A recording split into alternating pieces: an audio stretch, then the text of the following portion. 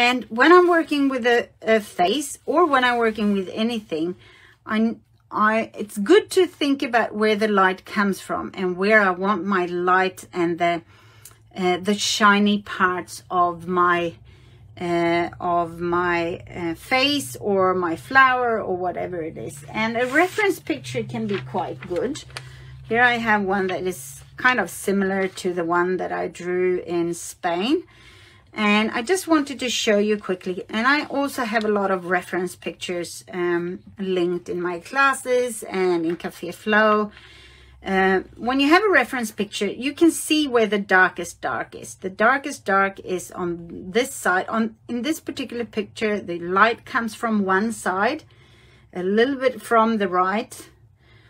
And you can see that her nose gets really dark on one side. It gets really light on top here, a little bit to the right, and then it gets a little bit darker again. She has really dark contrasts in her eye and around her mouth. She has the lightest light on top of her lip that's sticking out, and her underlip, which is sticking out, and the chin, which is sticking out. And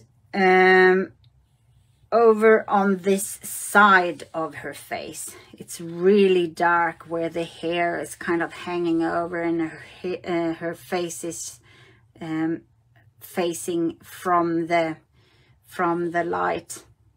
So looking at a reference picture can give you all the clues on where to put the darkest dark and the lightest light. And then when you actually do it, or what I do is that I don't fill it in everywhere where I can see it on this picture, because when the eyes see something, the brain interprets it, and if you leave stuff out, the brain will fill it in. The brain will add things that are missing. Not if nothing is on. I mean, you don't see a face here, for example. But if I don't fill in the whole mouth or the whole side of her face, my brain will still see that it is a face and kind of fill that out inside the brain.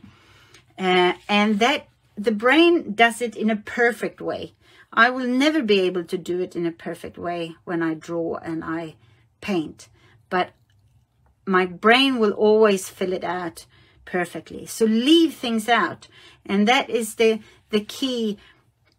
I think it was I don't remember who it was, but you were talking about it being overdone. You're over painting, Tonya. I think you might mention that I'm overdoing it, and this is a trick that you will learn with time. So to know where you think it's overdone or overpainted, you need to kind of go over that line a couple of times before you realize where that line is.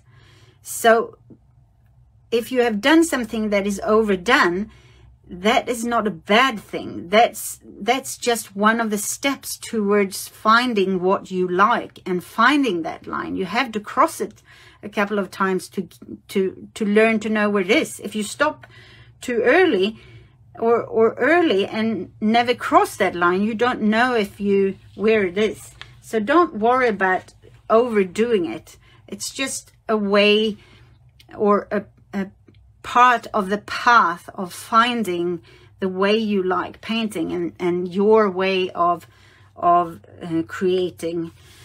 So don't worry if you do that, and maybe you do it often. It's not a problem. Just kind of keep going and you will learn that line, definitely, and it will change. So after a while you might want to paint even less, or you want to paint something else, and you will you will never be finished with learning to create and learning to paint. You will always develop and change in the way you do it, which is really fun. When you look through a journal, or you look through old paintings, or you look through your photos, you can see that development. It happens all the time. You never stop. It's not that you kind of get up to a level and then you stay there. You develop, you change. So